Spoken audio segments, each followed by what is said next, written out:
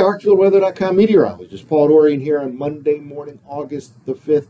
Hurricane Debby has just come ashore in the Big Bend region of Florida as a Category 1 hurricane. It did indeed undergo some rapid intensification over the last 24 to 36 hours or so. First became a tropical depression, then intensified into tropical storm status, and then late last night evolved into Category 1 hurricane, and again just made landfall early this morning on Monday morning. It will encounter a developing upper level ridge across the eastern states over the next few days, and that will slow down its northern progression quite dramatically, and it will continue to produce some heavy rainfall over the southeastern states over the next few days. Some tropical moisture is actually going to make it all the way up into the mid-Atlantic region as early as late tomorrow or tomorrow night, contributing along with a cold frontal system to the possibility of some heavy rainfall. Again, that's as early as late tomorrow or tomorrow night, all the way as far north as the mid-Atlantic region. Let's start off by looking at the latest visible satellite imagery loop, and you have to wait until the sun comes up to be able to see these visible satellite images here. Again, it made landfall right in this region right here, and there is no eye. At least I cannot detect an eye, but it does have your classic kind of an S-shaped hurricane look to it, with some inflow coming in here and feeding in and wrapping around that center, which again just made landfall in the Big Bend region of Florida as a Category 1 hurricane. The center of this system can be more easily detected with the radar echoes here, and we'll take a look at that right now on this particular set of images. And here we go. You can see kind of the center right here. Again, it made landfall just a short time ago. We're just past 8 a.m. now Eastern time on Monday morning, and this will be a slow mover over the next few days. So this entire area down here will get some tremendous rainfall over the next few days. Again, this is the latest radar loop. Made landfall just a short time ago as a Category 1 hurricane. Will now undergo some weakening as it pushes over land, but there is a good chance it will re-intensify, and we'll talk about that over the next few minutes. Well, here's the latest official forecast track by the National Hurricane Center. Again, this system started off in this area out here as a tropical depression, then intensified tropical storm status right about in this area here. That's Tampa Bay right here, and then reached Category 1 hurricane status right in this region right here. It has made landfall over the Big Bend region of Florida. Now, it will be encountering an intensifying upper level ridge over the next couple of days, and that will slow down its northern progression here, and it looks like it'll cut across Georgia and then probably emerge again out over the open waters of the southwestern Atlantic. And I think right here the National Hurricane Center has it remaining as tropical storm in this particular position, but I would not be surprised at all if this re-intensifies probably in the Wednesday time frame back into hurricane status, maybe Cat 1 hurricane status, even an outside chance of Cat 2 right in this area. And then it makes a second landfall, probably over South Carolina. Now, later in the week, it'll finally move to the north into the mid-Atlantic region. But again, the tropical moisture associated with Debby will actually contribute to some potential heavy rainfall as early as late tomorrow night in the mid-Atlantic region. That's as it combines with an incoming cold frontal system. So even though it's the remnants of Debby may not move into the mid-Atlantic region until the end of the week, it will begin affecting the weather DC, Philadelphia, New York City as early as late tomorrow. Well, I want to walk through the Canadian model run. I think it has probably a better handle on this overall situation. Nothing is set in stone. Whenever you have a tropical system that slows down dramatically, computer forecast models have difficulty, and it's really no guarantee as to where this storm system ultimately goes and how quickly or how slowly it moves into a new area. Excuse me. This is the 5-day forecast of total accumulated precipitation by the end of this 5-day period. This takes us into the upcoming weekend, and again, this is using the Canadian model run from last night, and I tend to agree with this scenario right here that there'll be some very heavy rainfall up and down the Atlantic seaboard over the next several days. In the immediate next two or 3 days or so, focused on this region, but again, some tropical moisture feeds all the way up into the mid-Atlantic region by late tomorrow night. There'll be an incoming cold frontal system, and somewhere in the mid-Atlantic region there could be some torrential rainfall late tomorrow night. Not exactly sure if it sets up just north of the Pennsylvania-Maryland border across maybe southern Pennsylvania or central Pennsylvania. Something we'll have to focus in on later tomorrow into tomorrow night. But again, tropical moisture can add and certainly enhance the chance of some heavy rainfall up to the north, even before the center of the remnants of Debby moves into the mid-Atlantic region. But again, this is 2+ inches easily across the entire Atlantic seaboard over the next 5 days or so.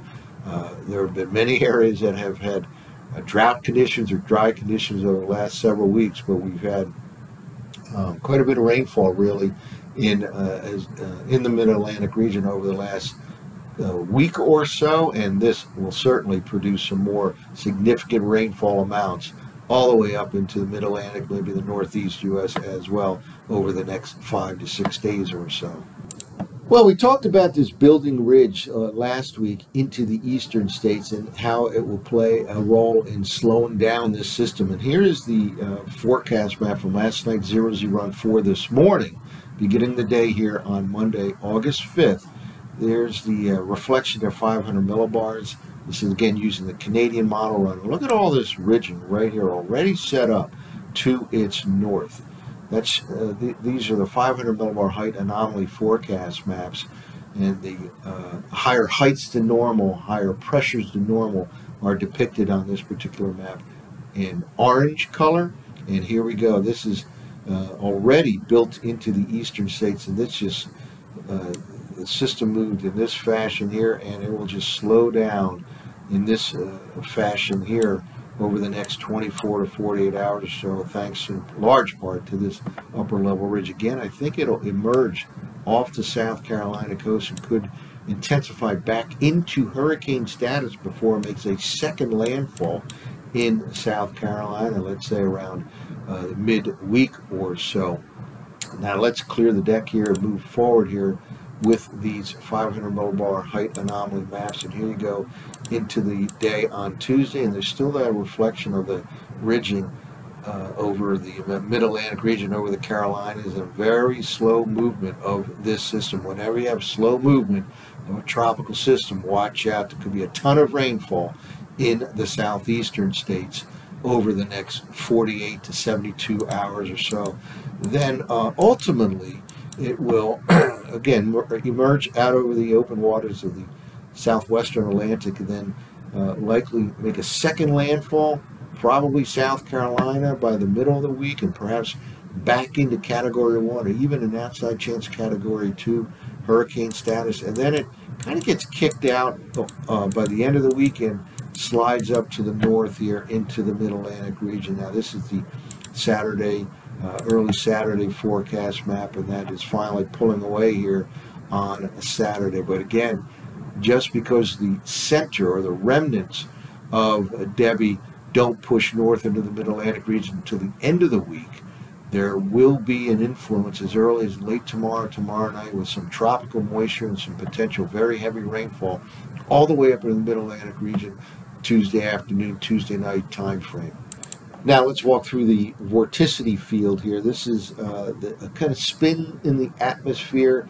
In this particular case, it's at the 850 millibar level here, but I just wanted to walk through this to point out that there is indeed a second system that will have an influence in the mid-Atlantic region late tomorrow and tomorrow night. You'll see this vorticity field right here, and this is the Tuesday afternoon forecast map, and it slides south and east right into this area by later tomorrow night. Meanwhile, the remains of Debby at this time down by the South Carolina, Georgia border region right here. But this is really reflective of a cold frontal system at the surface level, And that, combined with tropical moisture flowing northward along the East Coast, can produce some very heavy rainfall. Again, somewhere in the Middle Atlantic region, I expect some torrential rainfall later tomorrow night. Combination of the tropical moisture from Debby and this incoming cold front that has some support in the upper part of the atmosphere with that vorticity field will go all the way into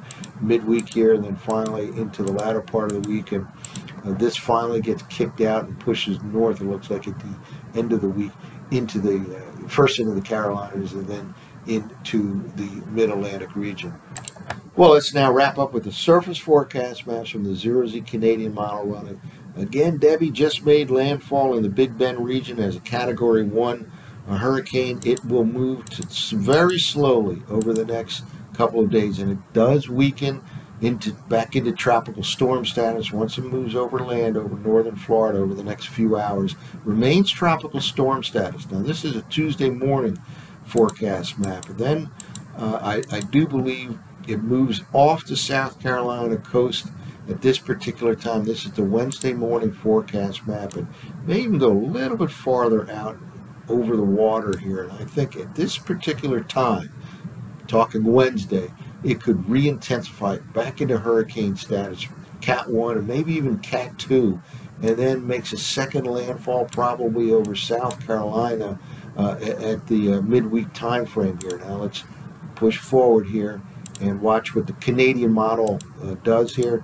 It does hang by the South Carolina coast, and then it kind of makes that second landfall by late Wednesday night, maybe even to early Thursday. And again, this could make a second landfall as a hurricane. We'll have to wait and see on that, but I think that is certainly on the table.